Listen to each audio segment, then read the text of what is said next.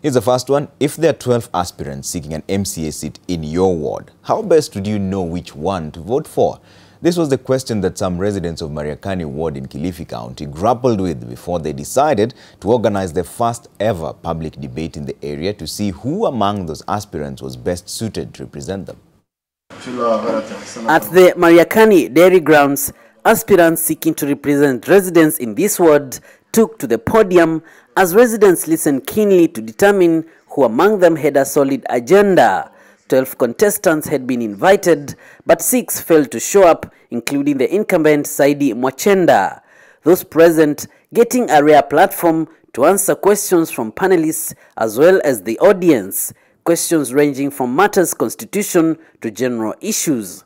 How will you oversight the projects which the executive are going to implement? Could you kindly tell us why you chose to run for this position, to run for this seat? Because I want to bridge the gap between the poor and the rich. Leadership that has been demonstrated by the past regime has not been consistent. But I cannot assist each and every person in Mariakani with the little that I'm earning. We need somebody who can deliver. We lack that delivery in Mariakani. We have been denied education. Kuna umuhimu watu wa Mariakani wajue matarajio yao ya watu ambao wamesimama ni nini.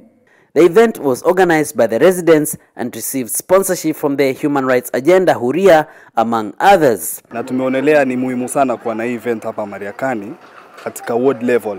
Manake debates wa katika desturi wa zinafanyika katika presidential level ama maybe members of parliament level. But hii itakuwa ya kihistoria.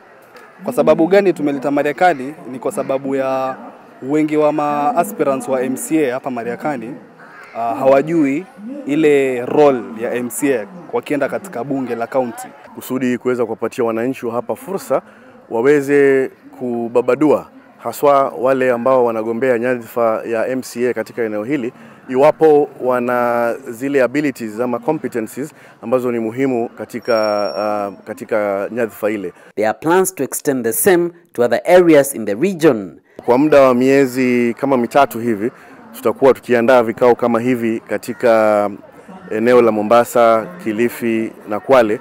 They hope that residents will not only be better placed to choose their leaders but also benefit from civic education. Peter Mongangi, NTV.